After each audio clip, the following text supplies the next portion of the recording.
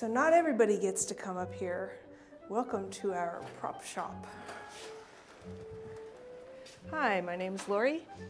I run the prop department at the San Francisco Opera, and welcome to our prop shop. One of the things that we really have to build in the metal shop is when we build things like swords and knives.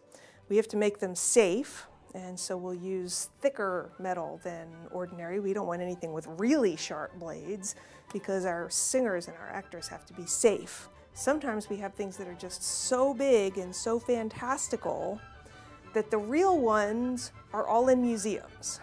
And we have absolutely no access to them because they're off in museums, and we have to build a replica ourselves. So that's true of some of our swords that are covered with jewels. They may be used by kings, but we have to make a phony one that looks like the real one, and that's the one that we'll use in our show. So here is one of our more imaginative swords. This is something that we'd have a lot of trouble finding if we needed to look for it.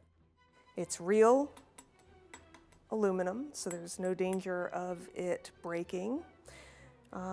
He cut out the shape and he hollowed out the blade just like a real one would be, but you can see that it's completely safe because it's nice and thick on the edge.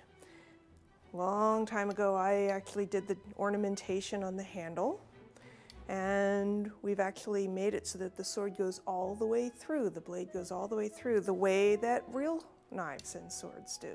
It could take a while to build something like this, but we'd probably try to cut it out in just a day and let people use it in rehearsal and make sure that it really is the size that they want and it really is the shape and they can handle it. And then it'll take some time to do the hollow grinding and the polishing, and then somebody's going to take some time to actually bejewel it. And that can take a little while because we need to use epoxies that take some time to dry. That way when somebody's holding it, the jewels aren't going to fall off. We certainly don't want that happening. So I'd say 2-3 days.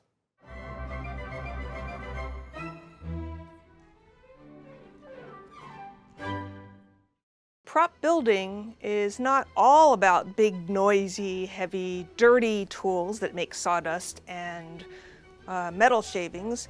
So we have our clean shop up here, and this is where we make the things that we need to keep clean without sawdust and without all the grinding and paint and things that we have down in the other shop. So this is where we do upholstery, and this is where we do jeweling and crafts. That's where we do some of the jeweling on our weaponry. This is a complete fake sword. You can't even draw it. It's just the handle and the sheath, but we very carefully jeweled this using probably the same things that you use in your arts and crafts classes.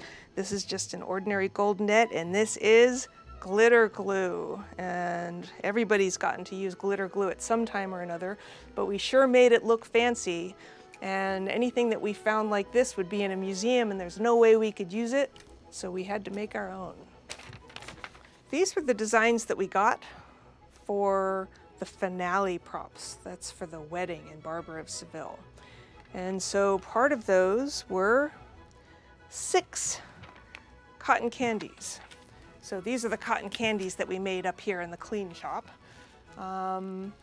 We used batting for this, which is just what we use to stuff pillows with. It's a perfectly ordinary material and it's nice and lightweight, but then we took the same thing that you use to decorate your house on Halloween, you know, those funny cotton spider webs that you can stretch out, and we thought that would have that look of spun sugar. So we stretched those spider webs around it and spray painted it pink, and we have instant cotton candy.